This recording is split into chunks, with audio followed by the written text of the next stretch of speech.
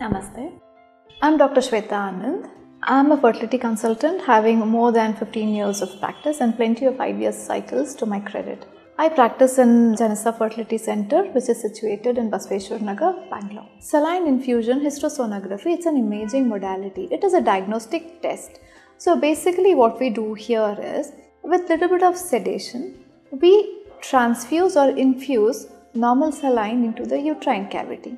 So what happens here is, the uterine cavity bulges because of the presence of the fluid. It helps us in diagnosis whether there is any polyps or extra growths in the uterus, or if there is a submucous fibroid or any other abnormality in the uterus can be picked up in this. This is one of the important things. Secondly, the saline which is pushed through the vagina into the uterus passes into the fallopian tubes and then it goes into the abdominal cavity, stating that the tubes are open. So once we see the flow of saline into the abdominal cavity, we also can diagnose that the tubes are open.